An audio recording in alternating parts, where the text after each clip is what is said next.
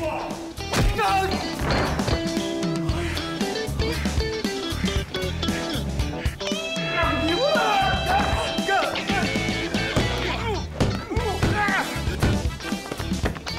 哥，你别冲动，你赶紧下来，你为那种人不值得。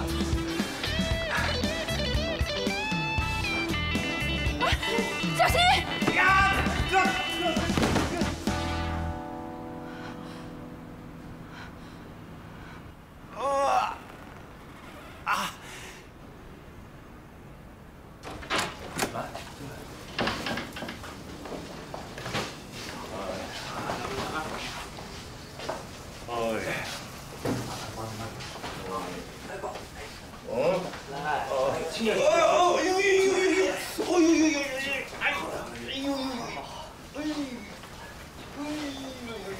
您呐，你就别着急，有可能是麻药劲儿过了啊。那现在给你挂着点滴，然后别着急，马上就好啊。放心的养病，好好照顾一下哈。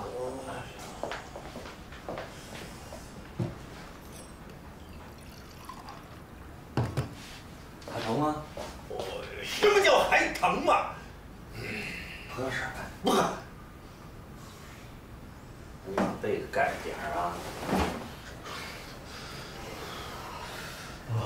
我要在这儿待多久？人大夫都说了嘛，您这就是骨裂，没什么事儿的。没事儿？什么叫没事儿？我下辈子都要坐轮椅了，还没有什么事儿？爸，你怎么又跟自己找不痛快呢？什么找不痛快？您只要休息好，肯定能恢复。那恢复不了了。你去报警！去报警！我要把那个老杂毛和舒克都送到监狱里去。您不是说了吗？这腿是您自己摔的，关人家什么事儿啊？我不那么说了，他们这是故意伤害。要不是那个老杂毛他使阴招，我能成这样吗？啊！你不是学法律的吗？你不是搞律师的吗？啊！把他给我弄上法庭！爸，去法院是讲证据的。 我是律师，所以我告诉您，律师是讲事实依据的。我这还不是事实依据吗？你去不去？啊？你，那给我，干嘛呀？我打电话，我自己报警。爸，您别闹了，大晚上这医院你喊什么呀？报警！啊！你休息，我现在去报，行不行？我出去报啊！我出去报。你可别冲动啊，你可别干傻事儿。 我知道，现在我们两家公司正在合作，他最不想看见的人就是我呀，所以呢，我就更要在他眼皮底下溜达来溜达去，让他不得不看见我，又干不掉我，活活气死他。舒克，你怎么来了？哟，豪叔，你怎么了？你这是？爸，你怎么了？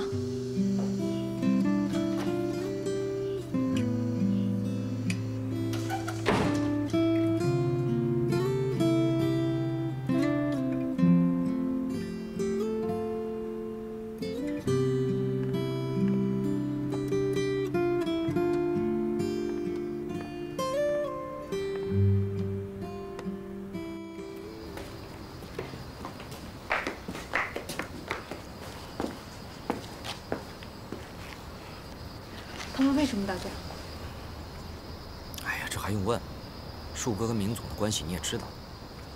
那他们为什么早不打晚不打，偏偏要现在打？哎呀，你别想多了。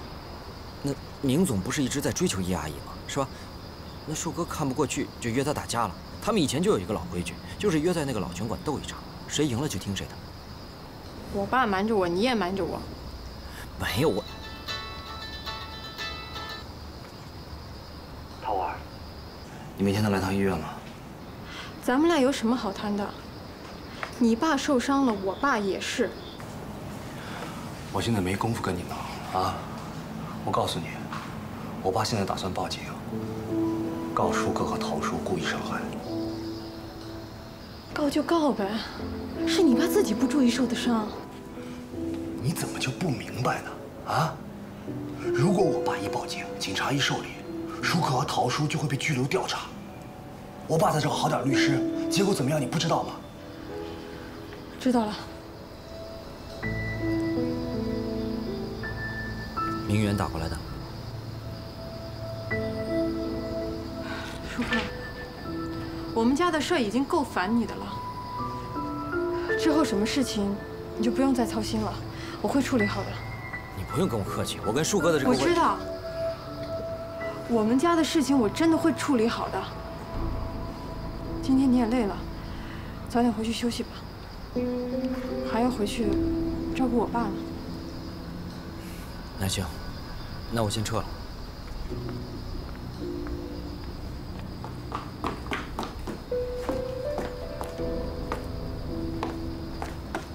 你们俩这什么情况？洋洋啊，明天陪我去趟医院吧。怎么了？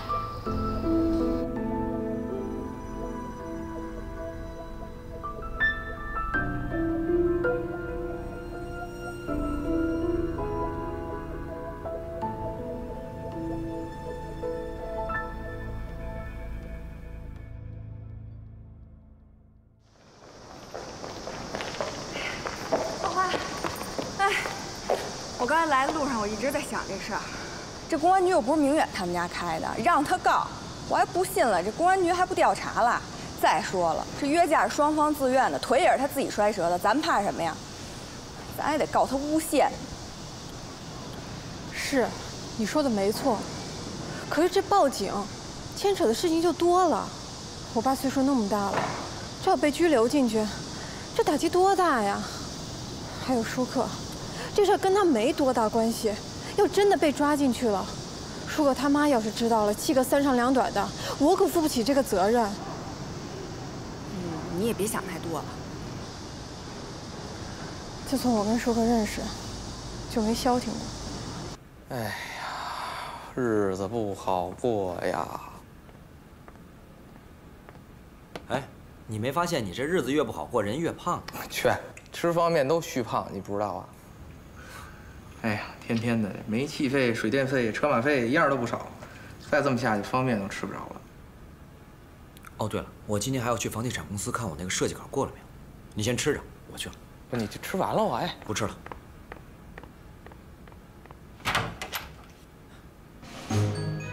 季姐。哎。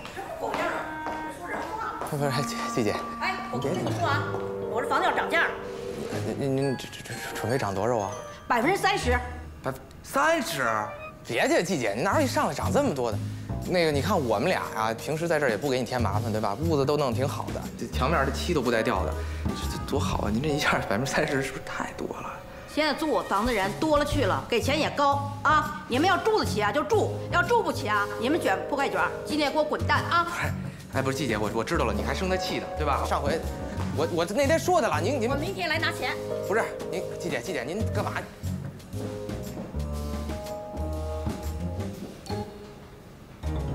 那老杂毛和舒克被拘留了吧？啊？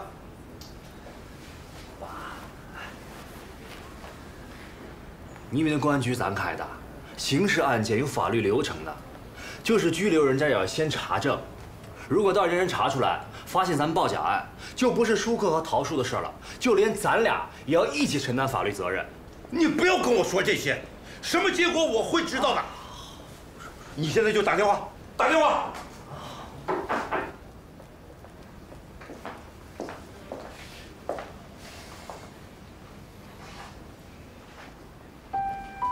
林伯伯，我来看您了。什么？林伯伯，我这人说话从来就不拐弯。我今天来呢，是想求您放过舒克跟我爸的。哼！啊！一句话就让我放他们，太轻巧了吧？哼！您跟我妈也30多年交情了。我就求您看在这个份上，能不能放过他们？好歹您也是看着我长大的，我也是第一次求您。哼，跟你妈一样，事到临头了才知道低声下气。明伯伯，如果您还不消气的话，我今天就站在这儿，你打我也行，骂我也行，但请您放过他们。再说了，您受伤本来就是意外，如果要告的话，也未必会赢。哼，你这是来看我来了吗？啊，我就知道，你这是来威胁我。能不能赢，咱们走着瞧。好了，我什么都不想说了，送客。送客！您不用赶，明伯伯。这次我来求您，是觉得您还有点良知。但如果舒克跟我爸有什么三长两短的话，这辈子我都不会放过您。你听听，少跟我来这套！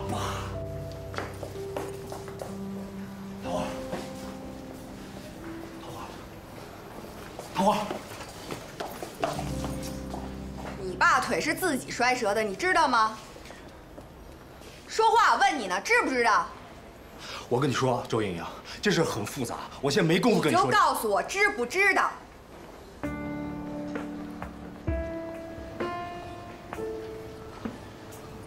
我知道。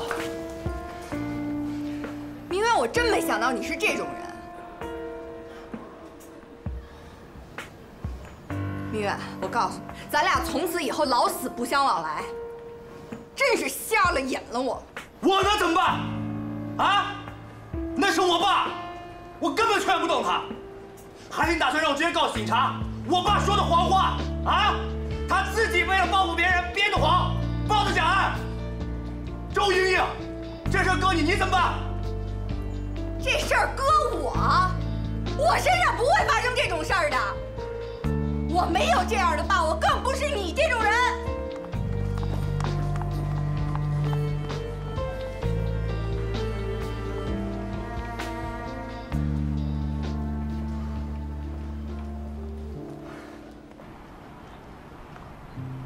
舒克，设计稿件都给客户看了，挺满意的。谁知道马上就签约了。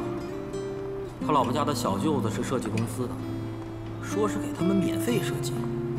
这不我也才知道。舒克，对不住啊。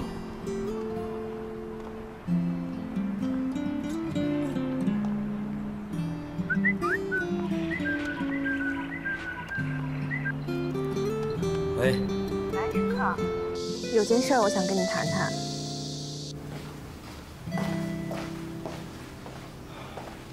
出去。他们都走了。出去。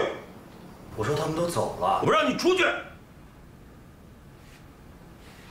我是你儿子吧？你不是我儿子，是我儿子。你去报警，现在就去。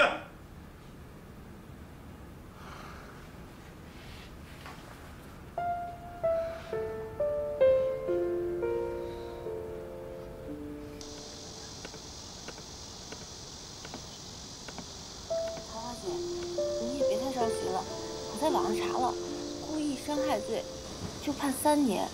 他如果……我这也是想安慰你。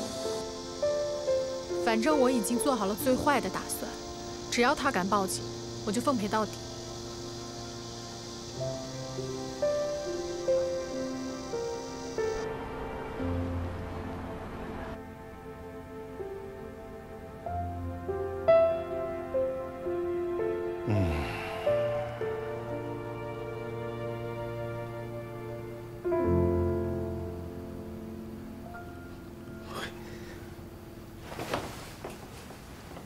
你怎么在这儿？啊？你怎么进来的？怎么跟个幽灵似的？门没关。你要干什么？你们家还有完没完？那个走了，这个又来，你到底要干什么？你以为我愿意这样吗？你以为我愿意把腿摔折了，把那个老杂毛送进监狱吗？我愿意看着你破产吗？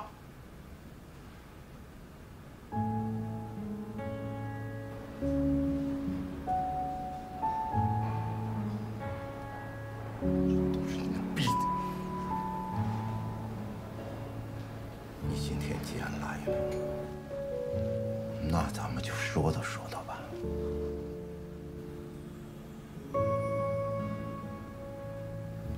我在你最困难的时候，跟你一起打拼，一干就是20年。你说句心里话，我忠不忠诚？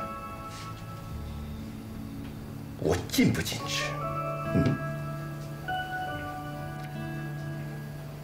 可是反过来，你是怎么对我的？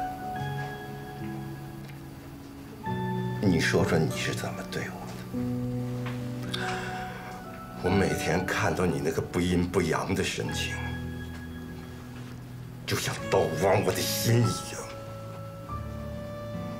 一回，所有的一切，都是我拼死拼活打拼出来的，是我打拼出来的，不是那个老杂毛，也不是你那娇生惯养的女儿，是我。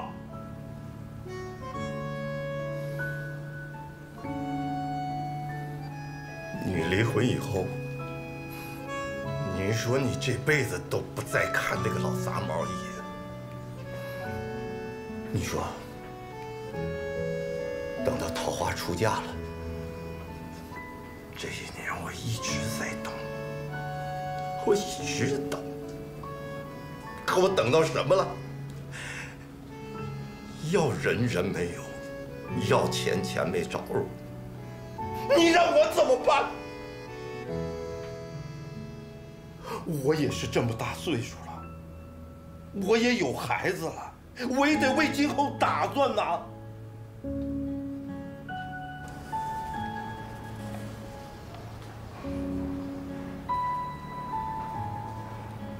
我只拿回了属于我的那部分。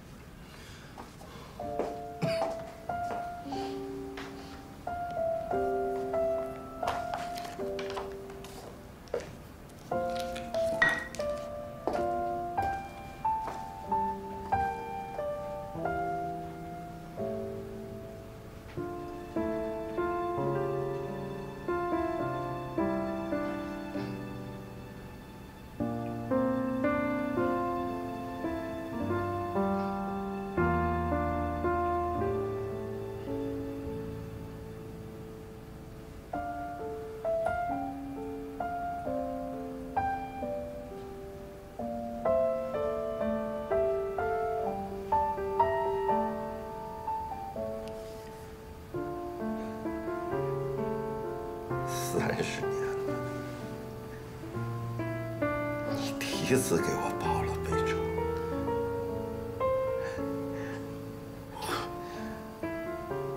我真有点不习惯。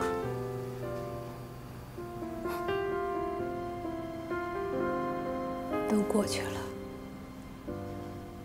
我今天来为的是什么？你知道。你做的这些为什么？我现在也知道了。得饶人处且饶人，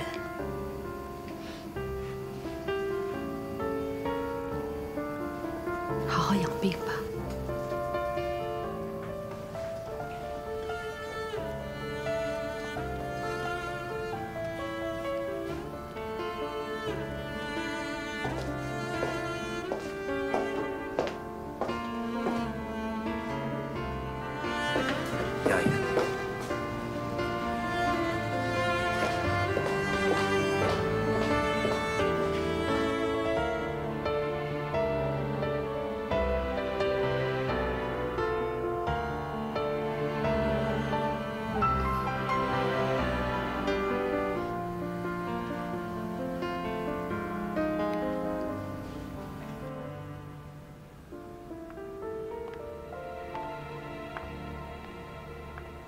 你怎么在这儿啊？贝塔在家，进去啊。我想跟你单独聊聊。爸，手续都办好了，医生说咱们随时都可以出院。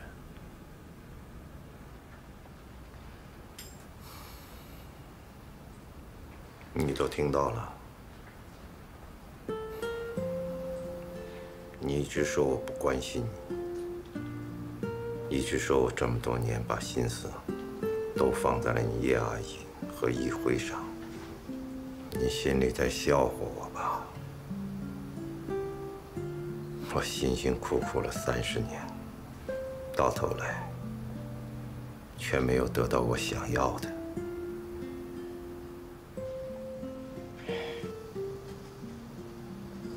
爸，我小的时候确实埋怨过，为什么你对别人都那么好，对别人家的孩子都比对我好，尤其是桃花。现在我明白了吧？我开始理解你对叶阿姨的感情。我真不希望你们闹成现在这个样子。你以为我愿意像现在这个样子吗？我就是不甘心。明月，你给我记住了，无论你多爱一个人，都不能迷失自己，否则的话，你就会像你老爸现在这个样子。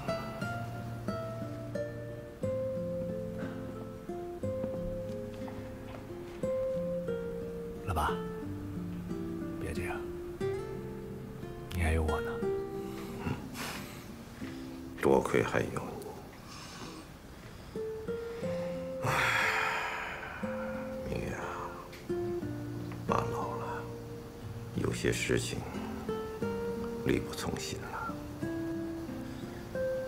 也许在你看来，有些事情爸做得很过分，但是爸就是憋了一口气，憋了30年，这口气要不出来，会把我憋死。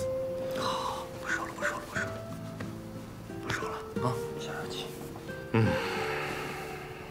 不说了，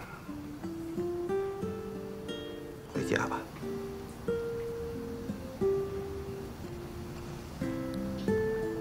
还报警吗？我说回家。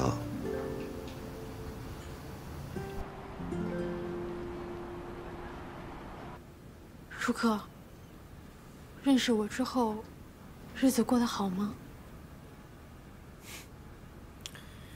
这怎么说呢？其实我来到北京以后，我就感觉我的生活好像是在游戏里啊，每一天都有任务要完成。哎，要一直闯关。其实认识你也好，不认识你也好，日子都要那么过。已经感觉不到什么累不累了，麻木了吧？没有认识你之前，我把日子过成了段子。每天呢，就只想一件事儿，自己开心就好，也不太在乎别人的感受。但现在，我很累。以前那些无忧无虑的日子，都是我妈拼出来的，我什么都不用考虑。但现在公司破产了，我得想着为这个家做点什么，不再让他们为我担心。树哥如果听到你那么说的话，一定会非常开心的。其实，依我的经验，不让家里面人担心，最好的方法就是只报喜不报忧。你看我就是，我妈离我那么远，我要是不告诉她，她真的什么都知道不了。以前你跟我在一起的时候，也这样，只把高兴的事儿告诉我，难过的事儿都藏在心里。要是没有遇见我，该多好啊！如果没有遇见我，你现在已经出国了，学习自己最爱的设计工作，说不定还找到了心爱的人。我早不就跟你说过了吗？你又忘了？我舒克不会做任何让我自己觉得后悔的事情。但是我后悔了，我后悔当时为什么跟刘宇吵架，跟你假结婚。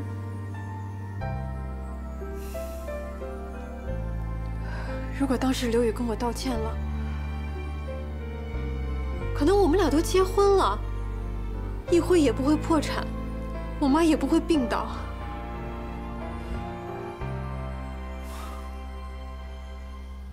这一路其实都是我陪你走过来的，我很清楚，这不是你一个人的原因，所以你不用太自责了。没错，准确的说，是我们2个人的原因。一切的不幸都是从我认识你开始的。舒克，你有没有想过，如果你没有遇见我，我们没有相爱，我们的人生道路就不会像现在这样。你有想过吗？不是，你的意思是，你不应该认识我，不应该爱上我，是这样吗？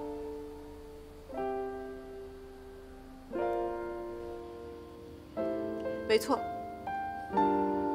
所以，我请求你，以后的日子离我远远的。我自己的事情我会处理好，你也不要再为我操心了。我明白。OK， 没问题。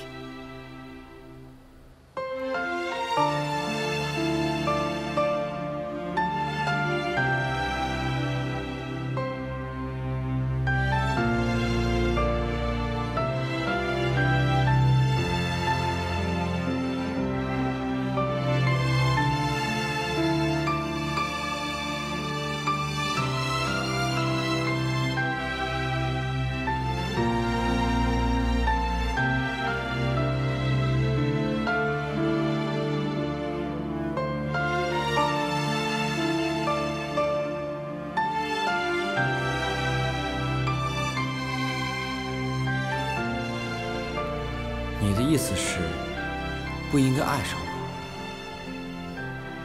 是这样吗？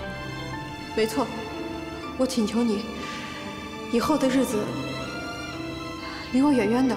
我自己的事情我会处理好，你也不要再为我操心了。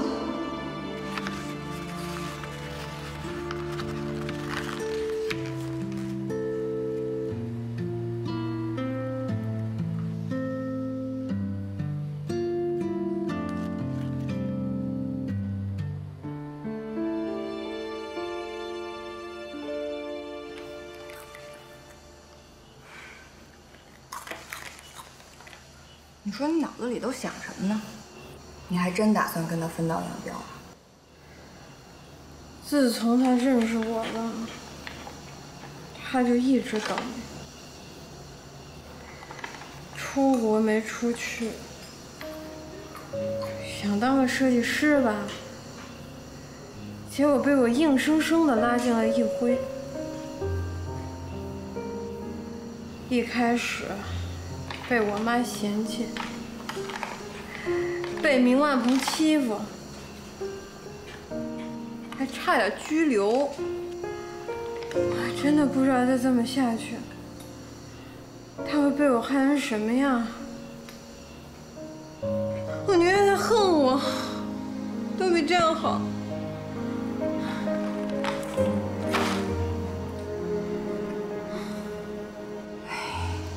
冤孽！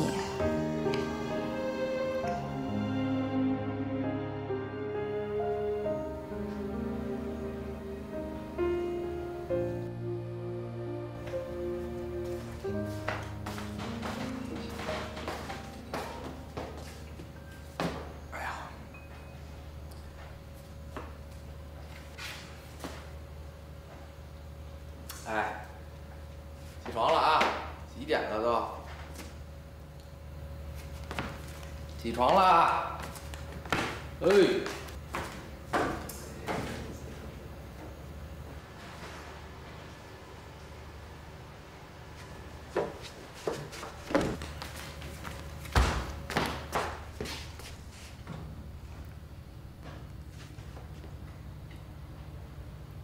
在医院住了这么多天，还是回到这儿心里边踏实啊。哎呀，上班也急着一天，这都几点钟了？你刚从医院出来，回家休息多好啊！哎呀，不来看看我睡不着觉。进来。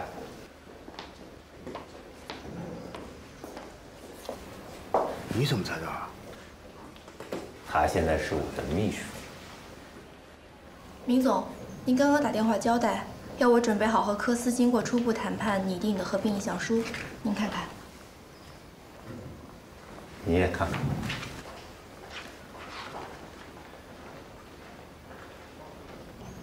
科斯条件也太苛刻了，李总怎么会答应呢？这就是刘宇的聪明之处，他知道李总 看重他的能力和项目，所以他才会提出这样的条件。这轮谈判，科斯一改常态，十分配合。按照这样的进度，不用半个月就可以正式的进入资产重组环节了。按照这个协议的话，合并后，乐盛和科斯在业务比重上也基本上属于旗鼓相当。这样一来，合并后谁能掌握公司的决策权，就至关重要。 按照乐盛和科斯现在的规模，明总是除了李总以外最大的股东。既然李总已经表明不会具体参与公司运营，那这个 CEO 自然非明总莫属。世事无绝对。我想现在刘宇，他跟我的想法一样，说不定他也在暗中使劲儿。李总已经答应合并上市以后，我们还能保留自己的团队。 跟他斗？你是想跟明万鹏争 CEO 的位置？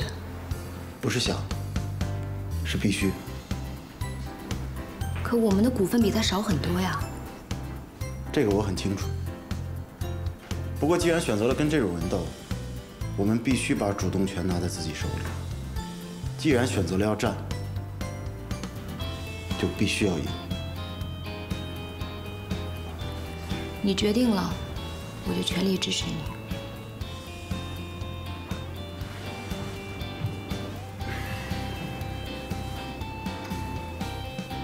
我觉得我们能赢。怎么这么自信？明万鹏的股份虽然比我多，但是我有你啊。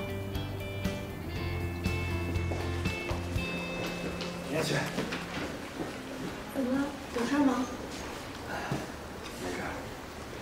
看你挺意外的。有什么可意外的？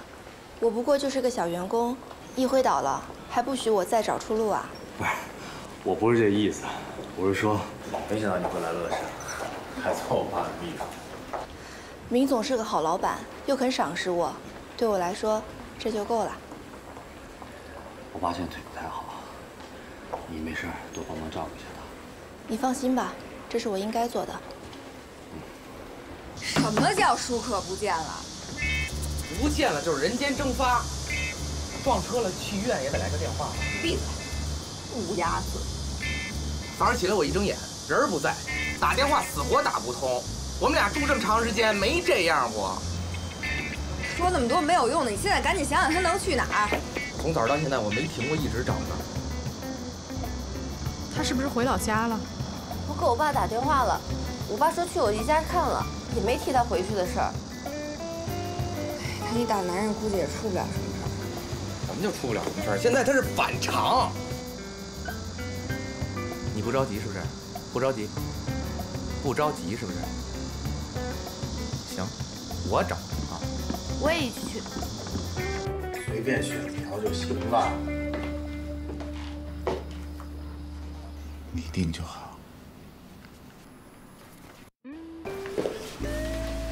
今天晚上李总请客，来的都是公司的大客户和 CEO， 你是第一次亮相，怎么能马虎呀？你的意思是说，我要是领带不好看的话，他们就不喜欢我这个人了？我一向不喜欢玩虚的，什么事儿拿数据说吧。我知道你不虚，但他们不知道啊。明万鹏今天晚上也要来，不能输给他了。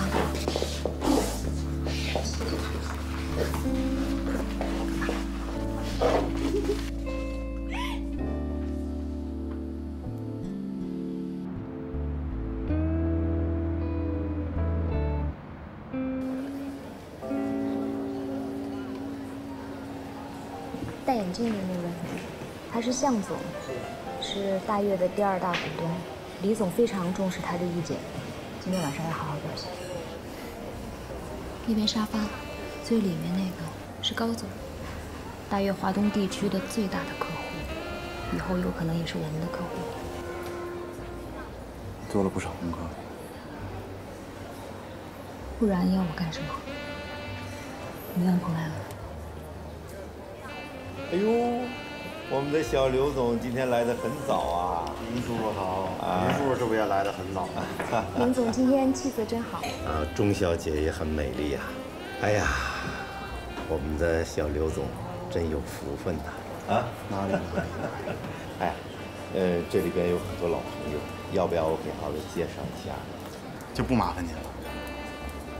那好，那你们俩啊。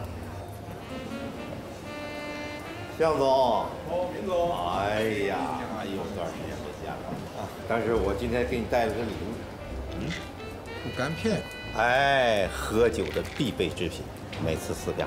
林总越来越心细喽。谁让你那么不爱喝酒呢？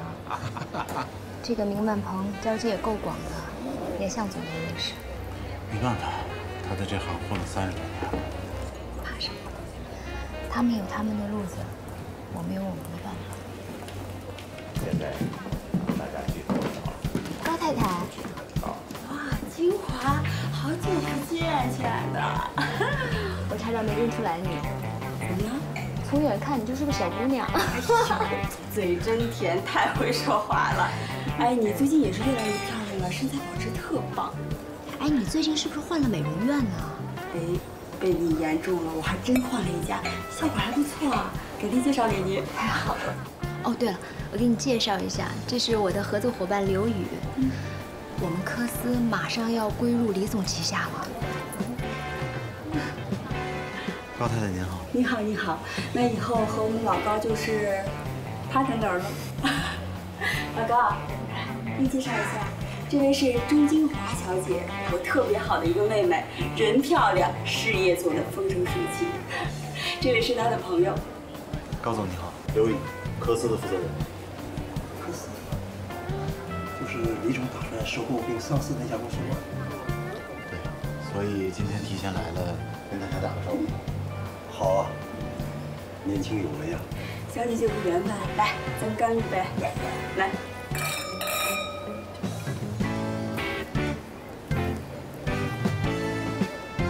不好意思啊。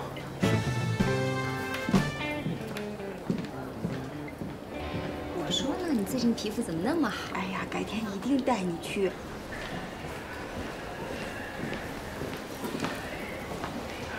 喂，什么事？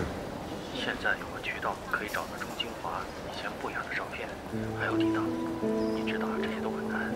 当时啊，他想加钱是吧？可能我之前表达的不太清楚，我现在再跟你说一遍，不惜任何代价，把有关钟金华过去的一切不利资料都给我找出来。我不希望以后别人任何人手里还有这种东西，明白了吗？好，明白了。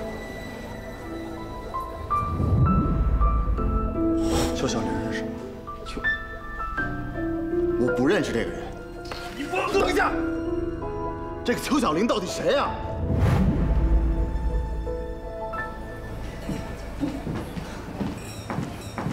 林万鹏一直缠着李总，咱跑过去。不错，李总夸奖。李总，林叔叔，哎，刘宇，刚刚我们还在说你哦。哦，说我什么？李总说你们年轻人有闯劲儿，有朝气，将来会给这个团队带来活力的。李总您过奖了。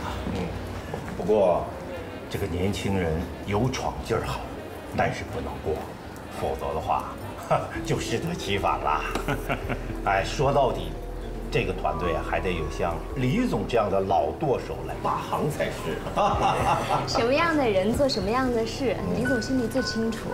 我们科斯虽然规模不大，但是从无到有，再到现在的规模，都是刘宇一手做起来的。我觉得他的能力应该还是有目共睹的吧。